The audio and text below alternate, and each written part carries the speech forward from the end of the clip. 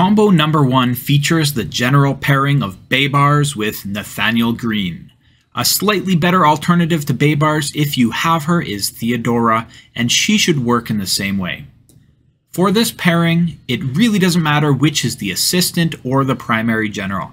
Simply place whichever general is most upgraded as the primary. Let's take a look at the assistant scrutiny scale for this combination. The Baibars Greene combination is effective as a boss joiner. For utility, I would rate this as an S tier combo. The Baibars Greene combination could also be used as a boss killing combo, but the effectiveness for this role does decrease. While both provide great utility, none are exceptionally strong in combat, so I would only rate this as B tier. The combination is not at all suitable for PvP, so I rate it D tier there. Baibars' skill, Father of Conquest, provides a 25% double item drop rate, which is higher than the level 4 skill book.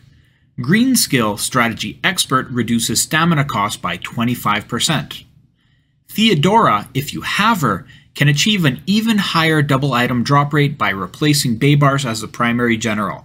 Her skill, Legendary Empress, provides 30% mounted troop attack and 10% double item drop rate. Due to the nature of her skill, you are not prevented from adding a luck book, as is the case for Baibars, so you will end up with 3% higher total double item drop rate. If you wanted to maximize double item drop rate, you should have been able to place her as an assistant to Baibars to achieve a total of 35% double item drop rate with that pair. However, for some reason, Theodora's skill works with a luck skill book, but not Baibars. It's very inconsistent programming, but it is Evony. Let's talk specialties and skill books now. For utility generals, I do not recommend working on specialties. Save your runestones for important PvP generals. For the Baibars and Greene combo, I would add the following skill books. For Baibars, I would add Monster's Respect for additional general experience.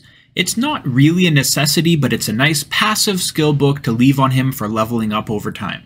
He's not doing much other than marching to and from rallies, so don't bother with books that make him stronger.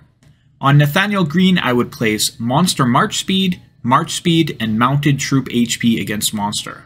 The reasoning for placing these specific books on Greene is that it allows him to be swapped to assist boss-killing generals without any significant skill book conflicts. For example, I could decide to use Greene with my Aethelflaed if I wanted to. Another possible skill book setup could be to sacrifice one of the Greene books for a luck book. The luck book would not take effect in this combo, but it would allow you to switch your Greene to a boss-killing general and maintain that luck. There are a lot of possible setups. Let me know your favorite in the comments. Thank you so much for watching this video and supporting the channel.